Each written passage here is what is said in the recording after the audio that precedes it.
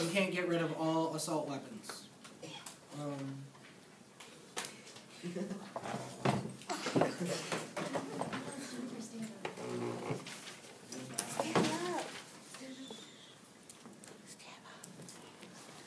All right, well, while you're thinking of your answer, one of you can ask a question.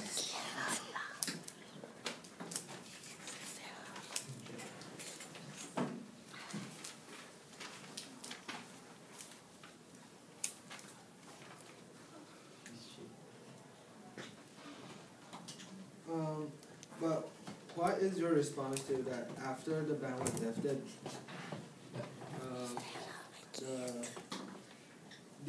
The murdering rate has been just keep on falling. How much did it fall?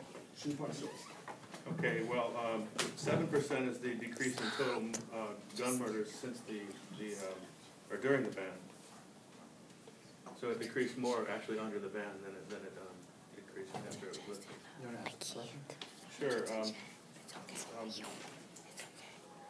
Let's see. You say the ban is ineffective, but it makes it harder to get weapons and resulted in a decrease in the number of murders, and those that were committed were less likely to be committed with these dangerous assault weapons.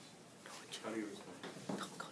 Yes, even after that, people can still get weapons, even though it's lessened. Yeah, but I mean, there's fewer, so that actually, that's a positive. That's a move in the right direction.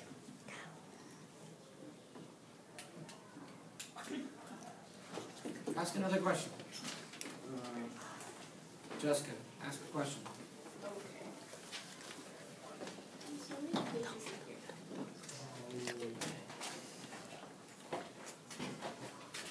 How much time is left? What's our timer going? 2 minutes, 12 seconds. The time is 10 seconds.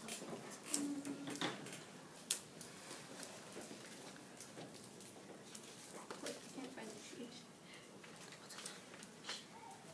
If it's true that you're not allowed to have a dangerous and unusual weapon like a nuclear weapon or a tank or an F-16, why should you be able to have a personal weapon of mass destruction like an assault weapon? It's for hunting. Right?